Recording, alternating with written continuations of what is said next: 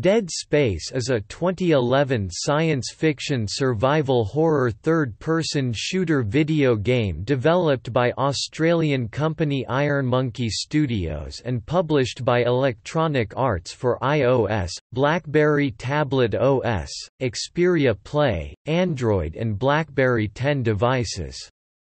The game was also scheduled for release on Windows Phone 8 as part of a deal with Nokia that saw several EA games released exclusively on Nokia-branded Windows phones, but it was cancelled prior to release. Within the Dead Space series, the game is set after the events of the original Dead Space, but prior to the events of Dead Space 2 and shows how the necromorph outbreak spread from the government to public sectors.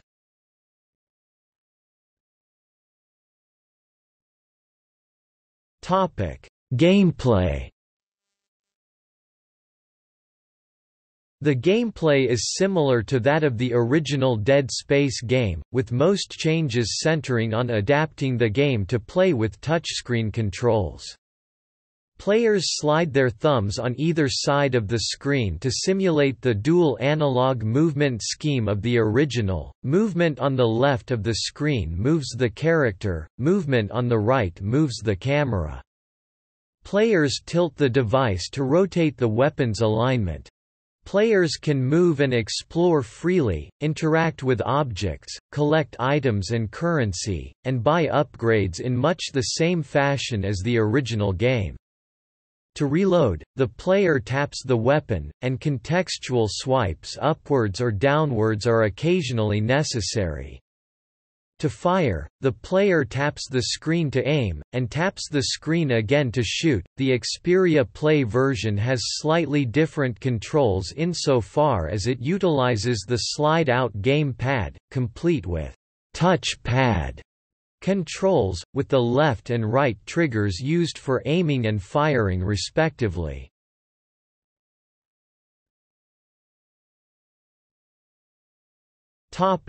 Plot. In Dead Space, the player controls a figure code named Vandal, a newly converted unitologist, on a mission in the mines of Titan Station, orbiting Saturn. Vandal is directed over a headset to destroy a series of power boxes, thus cutting off communications to certain parts of the station. After doing so, however, Vandal is attacked by a group of necromorphs and forced to flee towards a tram system. On the way there, the head of Unitology, Dana Le Guin, tells Vandal that destroying the power boxes has released a necromorph infestation onto the station and that Vandal's death, and the deaths of all the miners, will be a glorious event. Disgusted, Vandal decides to reveal the Unitologist's plans to the government, as they are quite clearly insane. Meanwhile, the station's director, Hans Tiedemann, contacts Vandal and orders the restoration of all quarantine seals. After doing so, Vandal is contacted by Tyler Radikov, a unitologist contact, who swears that Le Guin duped him too, and that he had no idea what Vandal's real mission was. Radikov promises to guide Vandal in escaping. Under the direction of Tiedemann and Radikov, Vandal sets out to lock down the doors to the public sector. Radikov says that in order to do so, Vandal must shut off the power to the seals, as this will trigger all emergency seals to engage. Vandal does so, but discovers that Radikov has been lying, and in fact has provided instructions that result in the opening of all public sector doors, leaving the section without any defense against the necromorphs. A furious Tiedemann demands that Vandal try to shut down the core of the station, as it is overheating, and is in danger of destroying the entire station. When Vandal reaches the core, it becomes apparent that a large necromorph is suffocating it. Vandal defeats the creature, but falls into the core with it. A badly injured Vandal manages to crawl out of the core, at which point it is revealed that Vandal is a female, Carrie Norton. She tries to radio Director Tiedemann for help, leaving an audio log relating what has happened. The game ends with Radikov telling Le Guin that the necromorph outbreak was a success. Back at the core, a trail of blood leads off-screen, with only Vandal's helmet remaining. Her fate is unknown.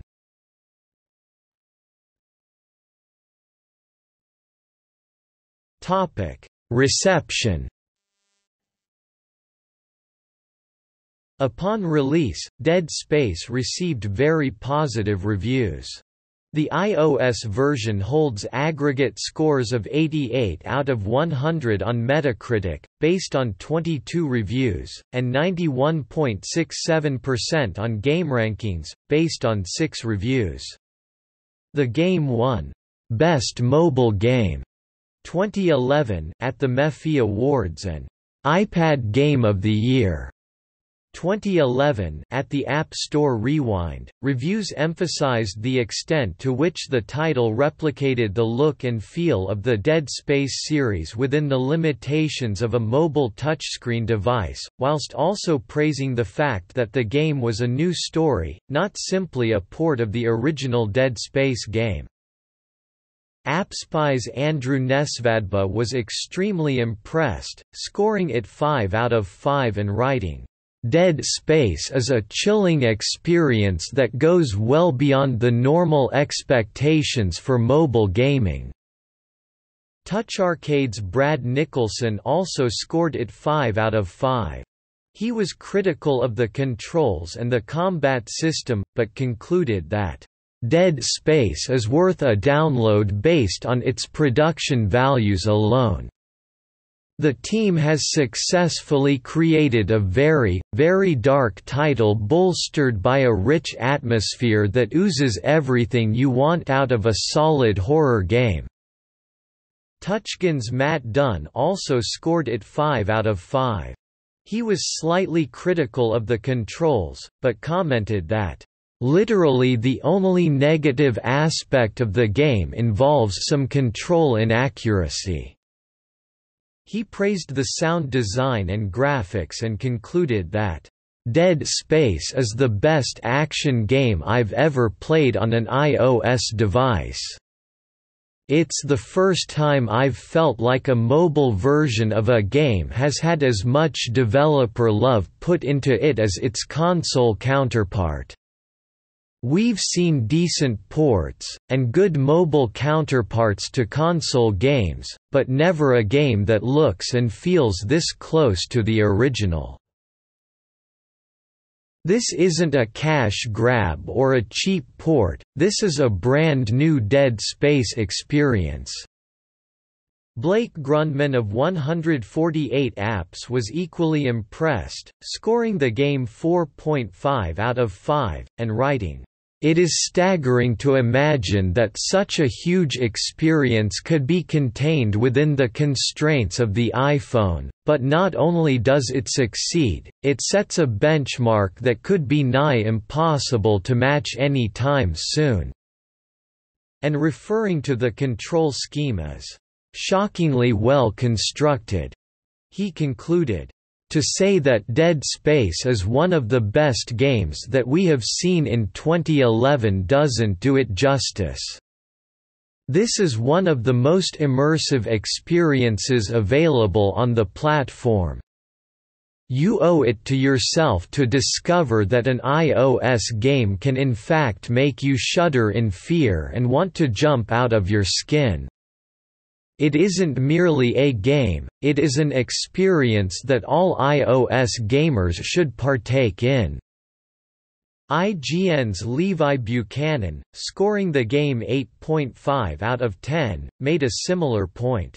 "Dead Space is not a cop-out, shoehorned experience, it's a real-deal chapter in the Dead Space franchise that fits right in with the console games even though it takes a slightly different tack by de-emphasizing shock jumps and laying on action scene after action scene. But that just means EA understands the differences, and, yes, limitations, of the iDevices. Dead Space has good controls, great visuals, and a fun story. It may repeat itself a little too much, but the blood-soaked ride never feels bloated." Destructoid's Jim Sterling scored the game 8 out of 10. Although he was somewhat critical of the controls, he was impressed with how genuine a Dead Space experience the game offered. Dead Space for the iDevices is no mere cash-in. Rather than go the easy route with an on-rails shooter or a selection of banal minigames, Electronic Arts and Iron Monkey Studios have instead opted to cram a genuine third-person Dead Space experience into your iPhone. The weird thing is it more or less works. It really is impressive just how authentic a Dead Space experience has been crafted, and the generally high caliber of the game could at least justify an XBLA, PSN port. Eurogamer's Critten Reed also scored the game 8 out of 10, writing, "This all-new Dead Space is surprisingly faithful to the full-fat versions in every sense. Before you recoil in horror at the thought of another borked touchscreen attempt at twin-stick action adventuring, Dead Space is far more entertaining than it has any right to be. It not only captures the intricate, moody visual signature of Visceral's originals with stunning efficiency, but manages to faithfully translate the gameplay." Pocket Gamer's Tracy Erickson also scored it 8 out of 10, giving it a Silver Award. He was critical of the controls but concluded that its presentation, well-constructed levels, and tense combat situations are enough to see you through, even if the controls won't. Notes